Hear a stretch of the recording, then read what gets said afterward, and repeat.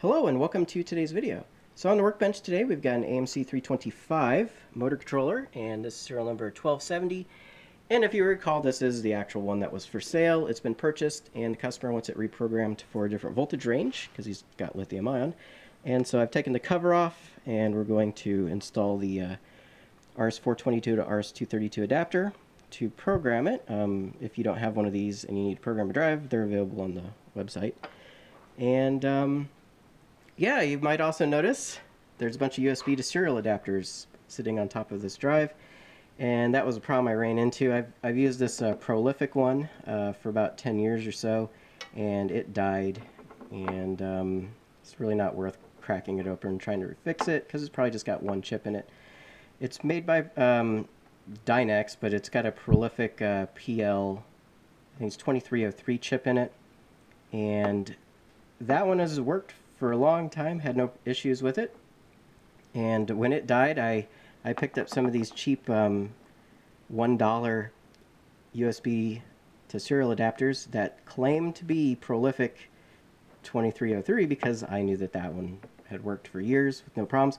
Turns out they have HC340 chips in them, so they are not actually prolific, and they do not work. They kind of work, but not really. And so I'm going to show that.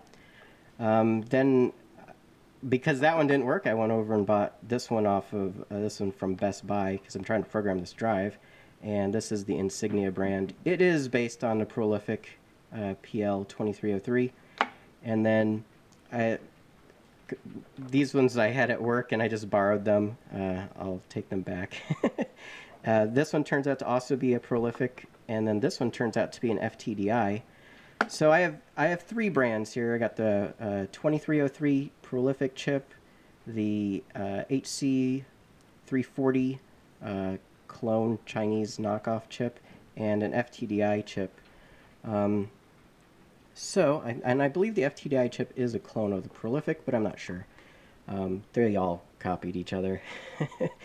But anyways, the whole point of this is just like an introduction. We're going to I'm going to do like a shootout. I'm going to plug these in. They're going to be separate videos because I have to install drivers and move things around, because if you've ever used the Brusa programs, the Monlog, NLG4, or the AMC programmers, they get a little finicky if things aren't on COM1, COM2. Sometimes if this is on COM2 and you connect, it tries to go to COM1 first, which causes the program to crash. So I'm going to get all that set up so that it actually works. We have a good common base. Everybody will be set up on COM1, and we'll just test and see which ones work best, which ones don't.